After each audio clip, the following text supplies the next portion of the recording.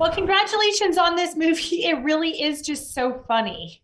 Yes, thank you. That makes us so happy. That's exactly what we wanted. We just wanted everyone to just laugh with us and not at us, and Right. relate to it. And that's what this whole movie's about. It's about learning about our culture and learning about our, you know, leaving this movie by relating to us more than anything.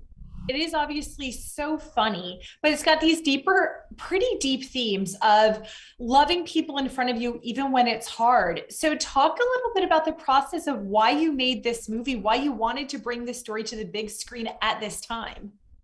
This is a story that I've been telling my whole career. It's loosely based on my stand up and also my real life. This is my family,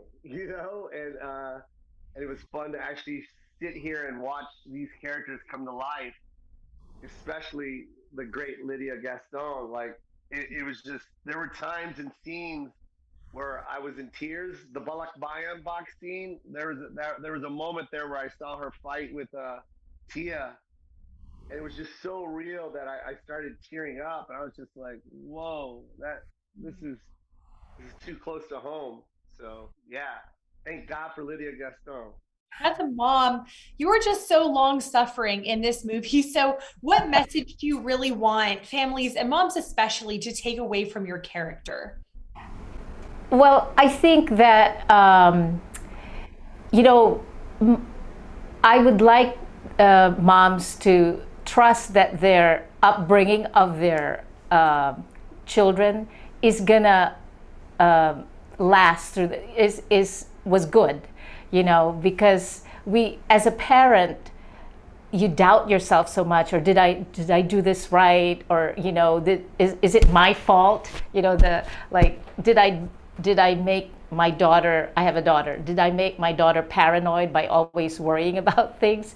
But they're really going to be fine because you were a good parent, you did your best, and it was good enough, you know so, and I can see with Joe, he's so successful. His mother did a good job. The church plays such a big role in this movie. Religion plays such a big role in this movie. Joe, how has religion or faith sort of informed your life or your career? Well, when my mom came to this country, it was like in the late '60s, right? 68, 69. So um, there was no Instagram, there was no Facebook, there was no TikTok to find her community. She moved to this country and basically blind. She had to find other Filipinos to associate with, and she had to find her community and build it herself. And the way she did that was through church. We were in Mhm. church every Sunday, one, because of her faith, you know what I mean? And then two, because she really wanted to see other Filipinos. And that's where she met them. Like she would literally be at church just looking around. I clearly remember my mom just go, "Oh, I'm going to walk up to her," and Yeah. start a conversation. And next thing you know, we got this full on Filipino community. We would rent out the nights at Columbus Hall and have like gatherings with all our Filipino friends. We would have our Christmas parties there, our Easter parties there, and it was fun growing up. That was my most memorable times were the friends that my mom met through church. Are you still impacted by that today? Like, do you still have the lasting effects of that? Of course, it's just it's embedded in us. Like that's how we're raised, and that's why I named this movie Easter Sunday. It's the most memorable holiday that I can think of, Mhm. especially bringing the whole family together. It was always Easter Sunday for me, and then Lydia, I'm pretty sure the same. Yeah, I think when you go to the churches where there are a lot of Filipinos, it here in the States, it really recreates what I grew up with in the Philippines, because I grew up in the Philippines, and it's almost exactly the same. So this is where Filipinos recreate what they miss back in the Philippines. So yeah, it's very important to this Filipino community. Yeah. I want to hear really quick from both of you guys. What ultimately is your hope for Easter Sunday? Well, I don't hope for anything.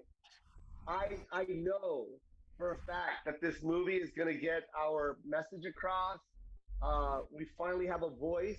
It's going to also uplift and give a sense of pride to a lot of Filipinos out there that don't feel like they're being heard.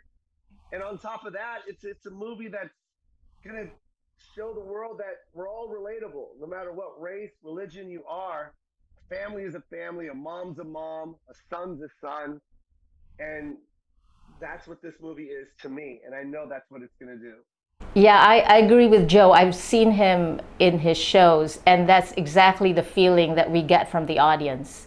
It's that we're all experiencing the same thing of family, pain, joy.